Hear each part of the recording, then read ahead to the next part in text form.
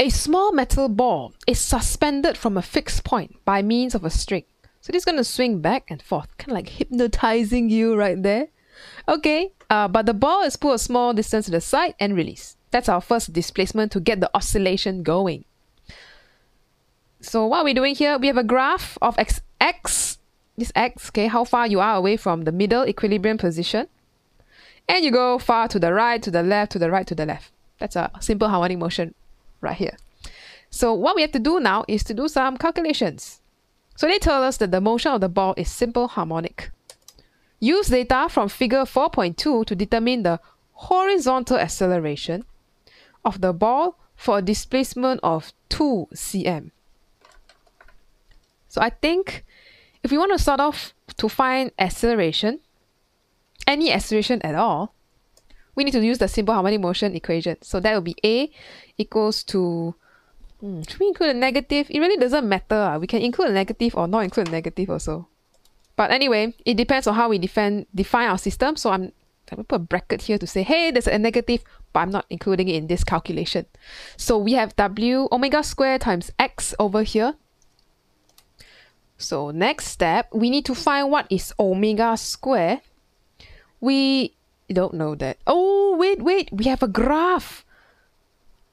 If we can find the period, we can find the angular frequency omega, because omega over here is 2 pi over t, or 2 pi f. Yeah, same thing lah. So we need to find the t. Okay, so we can say 2 pi over some value. We need to read it from the graph times the displacement, 2.0 times 10 negative 2, because cm needs to be converted to meters. Okay, let's go to find the graph. So one complete oscillation. How do we find that? One complete oscillation. You kind of choose a point. I think I'll choose this point here. Go down, come up. Okay, kind of end there. So that's one complete oscillation, which is about 0.6 from one full cycle, t. All right, let's plug that in. So 0.6 over here, 0.6.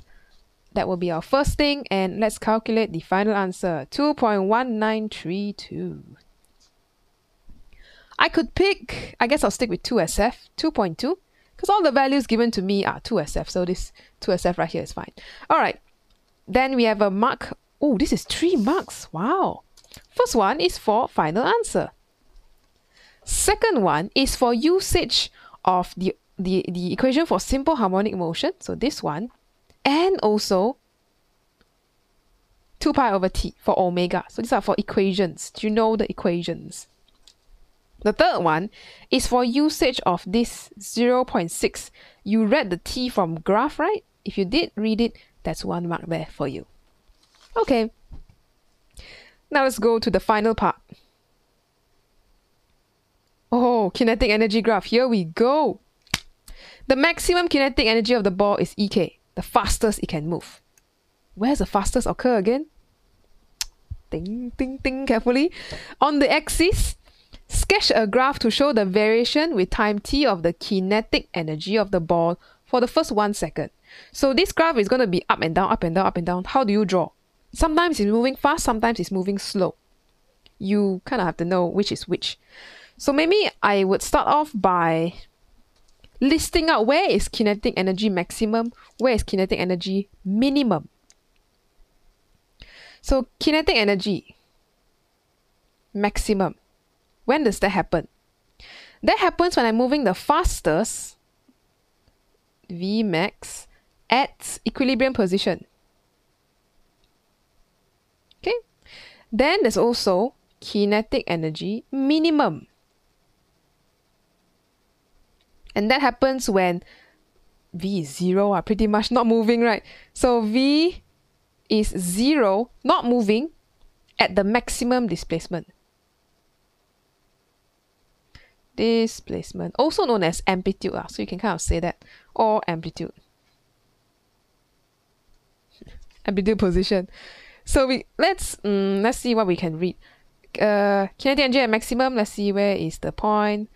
I'm gonna zoom out like that so we can see a bit on the right and a bit on the left. I'm kind of blocking it. Never mind, this works. Okay, first one. Where is x0? What times did that happen? Oh man, this is a hard graph to read. So this will be 0.1245, so about roughly 0.15 seconds.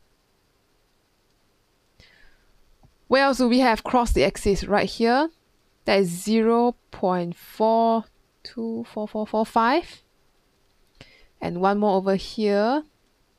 That will be 0.75.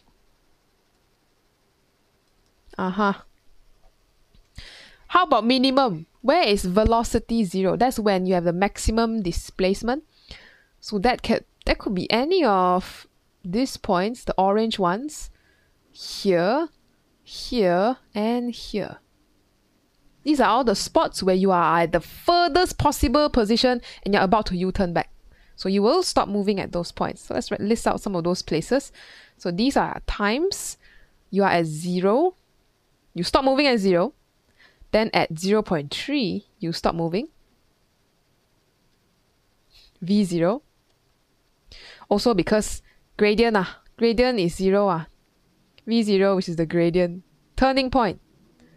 Why? Because velocity, by the way, is the rate of change of displacement, also known as gradient of this xt graph. So you see lah, where is the graph gradient flat? So there's one up here, one up here, one up here. So we can write all the points. 0.6 and the last one 0.9. Don't top of my head. Now we got our points. Let's go to the graph.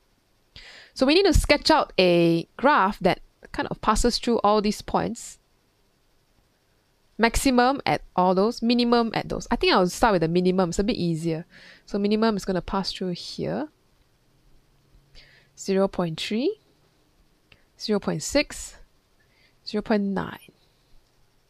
Maximum points 0.15245 somewhere here. 0.45 somewhere here.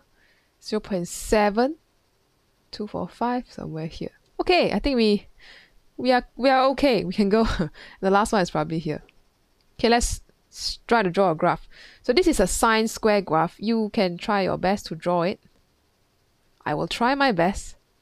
It's a bit hard to do it on a digital pen. It's a bit out of shape already. Yeah, can lah. Roughly. So here there are essentially 3 marks, to draw this graph. So it's quite important if you know how to draw it. The first mark is if you draw a sinusoidal shape. Sinusoidal in only the positive section. So only in this part. Sinusoid means cosine or sine. As long as you got that snaky shape, up and down, okay already. The second mark comes from the peaks. Whatever peak you draw has to be, at the maximum EK. So you check your peaks got passed through the top at EK. Okay already lah. So second mark for peaks at EK. And all positive EK. There's no negative energy. It's all positive. The third one comes from your period. So if your period is 0.3 from here to here,